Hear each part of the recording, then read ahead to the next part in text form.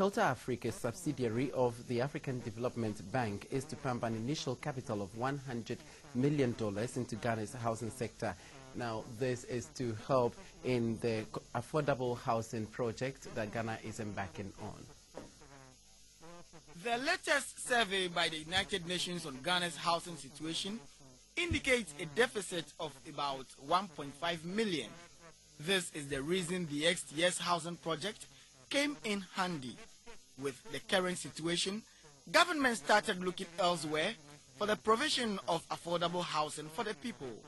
Shelter Afrique, a subsidiary of African Development Bank, which invests in housing projects in over 43 of its member countries across the continent, wants to partner both government and private sector in the provision of affordable housing. Ghana bought 8.4% shares of Shelter Afrique at $10 million, making it the third largest shareholder. Consequently, in the midst of turmoil, Shelter Afrique has given a $5 million credit facility to local housing companies. We have a big duty to Ghana, and our obligation is how to help Ghana to implement his housing policy. As you know, housing is so important in every country. This is one of the pillars for the human dignity. And we know the government is so committed. We read a lot on that. We see the last budget. There is a strong commitment how to move forward the housing financing in this country.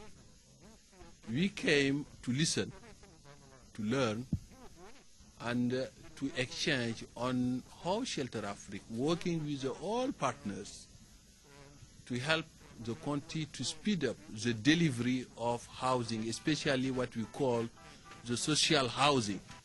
For President Atta Mills, a new dawn of hope is here. We are happy that we are members of Shelter Afrique because of the opportunities that this institution offers to us as a government, and more importantly to the private sector, the real estate developers, and to individuals who want to build their own houses. We in this country have been grappling with the development of the housing sector, and therefore our joining your institution could not have come at a better time. The opportunity that you are giving us are such that we cannot turn our back on them. I want to assure you that Ghanaians will take this rather seriously, and we're working very closely with Shelter Afrique because there is something positive that they can derive